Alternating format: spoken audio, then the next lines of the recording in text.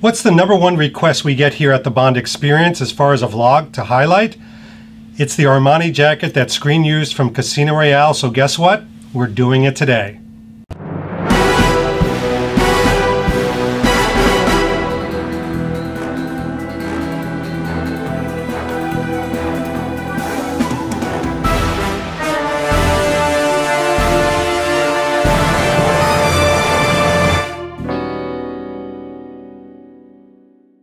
Hello, David Zaritsky for the Bond Experience. Welcome back. I know many of you have been asking, what is the #1 request that we get? Is it more shaving? Hell no. Is it more about accessories? Not really. Is it more about you, David? Oh, no.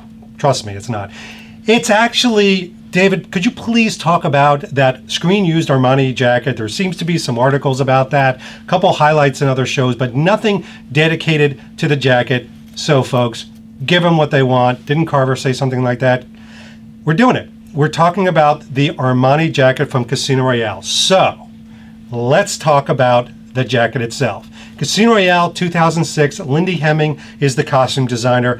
And most of you know the story, I think. But for those of you that don't, they wanted to give Bond kind of a rough and tumble look when he leaves the Bahamas for a couple of different scenes. Obviously, the body world scene, the taxi scene, the airport scene, which is really, it's an amazing chase and crescendo scene. You didn't think that anything could get better than the free running, but sure enough, there it is. So they wanted to give Bond this kind of classic rugged look. Well, they saw this Armani jacket and agreed this was it. But it was $4,000. So they got in touch with Armani. They needed to get quite a few of them, probably anywhere from 26 to 32 of these. They were going to be in a lot of shots, a lot of stunt people, a lot of action shots. And because of that, they were going to destroy a lot of them. By the way, when you think about action shots, I mentioned stunt people and actors. Oh no, even dummies wore this. Take a look at this picture.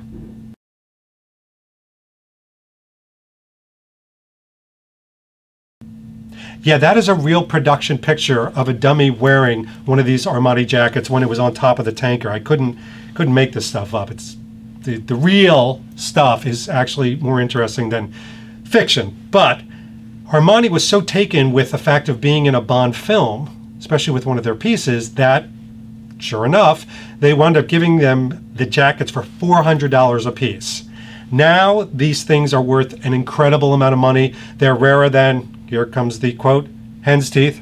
Never mind Screen used. With Screen used, they've actually made some changes. Let's talk about those right now. So we're going to get close. You're going to lose my face, or you'll probably be happy. From a Screen used standpoint, they made some changes to the hems here, right, to the wrists and the sleeves. With Danielle Craig, they brought it also closer to the body. So they actually brought it a little bit tighter. And what I'm going to do here is I'm going to zip this up. Now, you don't see this zipped up, but you can see that it's extremely cropped. In fact, my Sunspell t-shirt, Sunspell, P.O., I'm going for accuracy. Hold on a second. Prada belt, nuts. Not the Ted Bakers, but these are the Royal Filmwear ones, so I quite like them. Anyway, I digress, as usual. It fits really well. It fits really close to the body. You can see here, if he ever kind of had zipped it up, it would have looked really good. Let's show you the back as usual. You can see here, it's a beautifully tailored piece, okay? What I loved about it is, yes, they brought the body in, but take a look at these pockets.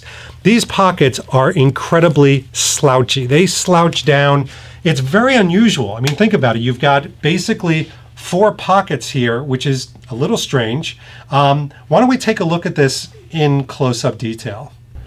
All right, this is a much better angle to show you some close-ups. You've got the pockets right there, and you can see they're kind of pleated, they're kind of slouched over a little bit. Very cool.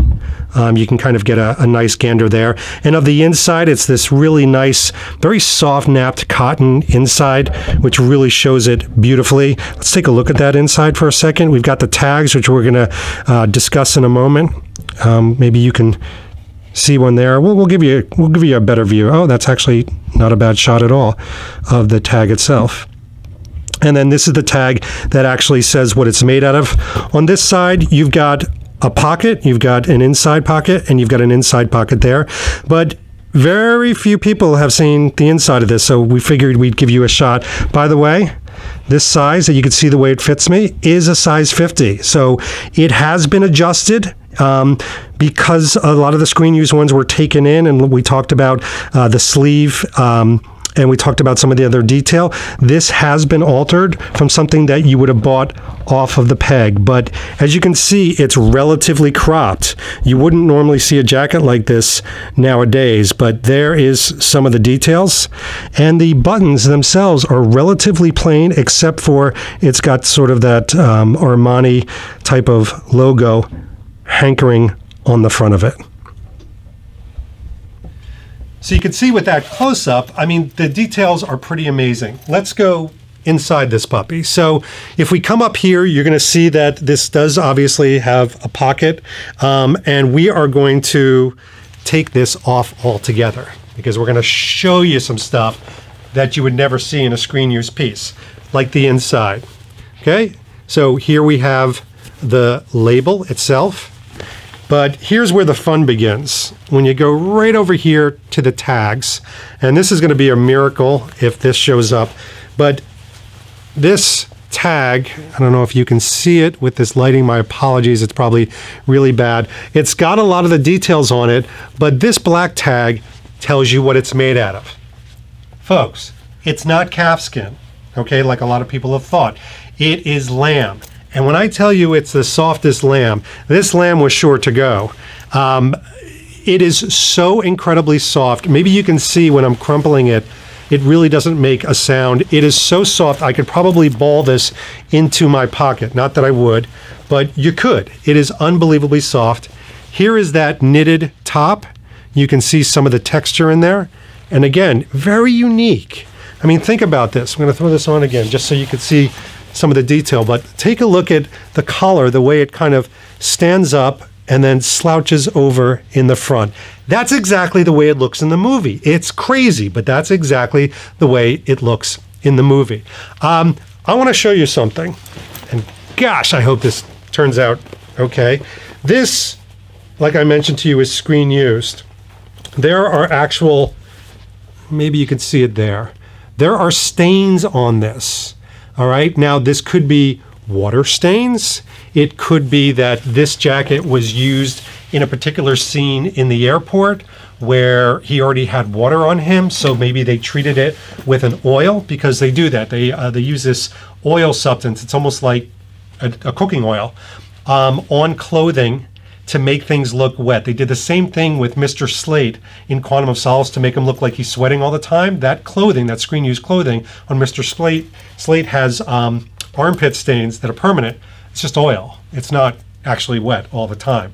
So maybe they did that because my jacket has what looks to be water stains. I don't know if they're real or if they're manufactured. They're cool nonetheless, but it does give it that obvious screen use vibe, which obviously I like. Some of the other aspects of this that I really like, that I think people kind of gear to, is it's not only become an iconic look, it's Craig's first foray as Bond. So any of those types of pieces that really emulate and show Bond in Casino Royale, which I don't know, is anybody going to argue that that's the best Daniel Craig movie yet? I mean, we haven't seen Bond 25. Have we? No. I don't know. I guess it depends on when you're watching this. But it's definitely the best Bond movie. So to be able to capture a screen use piece obviously makes me very happy. Now, indelicate questions. I get a lot of questions around this of how much is this worth? Would you ever sell it? Can I buy it from you? So it's not gentlemanly to talk about what it's worth, but if you watch previous videos, something from a long time ago, maybe we'll put up the link here, you can see what a professional says it's worth, and it's only as worth as much as somebody will buy, so keep that in mind. Would I ever sell it? No. I'm sorry, no. And can you buy it? Well, refer to number 2. No, sorry. But I do love it, and I know a few of you own this particular jacket, perhaps not screen use. I think one other person or 2 other people do, actually. Wow. But it's one of those pieces in my collection that's really iconic. I love the feel, I love the look of it. If you ever tour the Zaritsky archive, you could come, and I've let a few people try it on. They're about the right body type that aren't going to split any seams, but it's a lot of fun. Anyway, you've asked for this, you got it. David Zaritsky for the Bond Experience and the Armani jacket, like it's its own entity. We'll talk to you very soon. Take care. Oh, hey, you're still here. I didn't even know. Listen, while you're here, if you want, so I would actually go to this button right here and click on it, because then you actually subscribe to our vlogs. It's amazing. You get to see all the upcoming stuff first. You get notifications. It screams at you while you're at work. It's absolutely amazing. Just click on this button, hit subscribe, just move your cursor, move.